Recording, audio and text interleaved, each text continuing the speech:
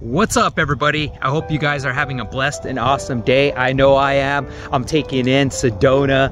I'm very fortunate that Sedona is in my backyard. And so whenever I get a chance, I come up here just to go ahead and take in the beautiful scenery, explore, seeing what's new, because every day it's always something new and exciting. Even though how many times I've been in many different trails before. So I am the author of What the Fred. I am Fred Martinez, and continuation on the lessons from What the Fred. This is the one that's really important that I think that we should all take to heart. Lesson 15. If you or someone you know is experiencing suicidal thoughts, seek help from a healthcare provider immediately. And the thing there is that individuals are always seeking, they're giving you signs that something's wrong, and they feel like the only way out is just to end it because your life feels like it's in despair.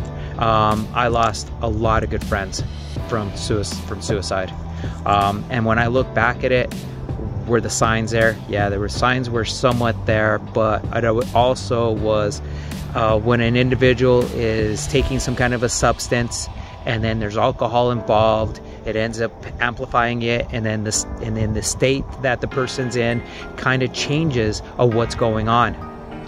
Because of, you know, I can speak for myself of what happened with me on my emotional, my story's in the book, that where I was in my emotional state and where I am right now, completely different.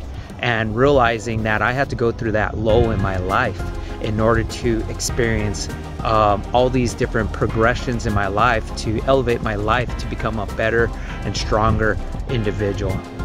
And without hitting that rock bottom and realizing that I wanted to end it all, that I was in that pit of despair, and realizing that that was probably the only thinking. I wanted somebody else to feel the pain. And what is that? You know, I'm just projecting my hurtness and my anger and frustrations upon someone else, and you're hurting someone else because you're playing that victim, that you want to blame it on somebody else, like, because of you I'm in this situation, when in fact we're in our own situation. This is our own life. And when you're ever thinking about ending your life, really look in the mirror and look at what you've accomplished in your life. There's a reason why you're here today, and what you're going through is just going to be a small blip in your whole entire life. You might think that the world came to an end with you and things like that, and you realize that there is a lot more to see and feel and to live. I just want to reiterate that when you're thinking about suicide, or if you know someone is thinking about suicide, this is something that's not a joking manner. You want to go ahead and get the help for individuals. After one of my best friends ended up committing suicide, I ended up taking a suicide prevention course.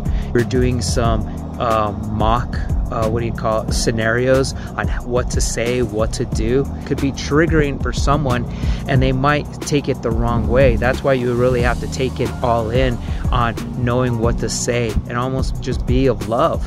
Seek out help, my friends. That's all I can just say. Well, you guys have a blessed and awesome day. Be about it, said it, talking about it, and namaste.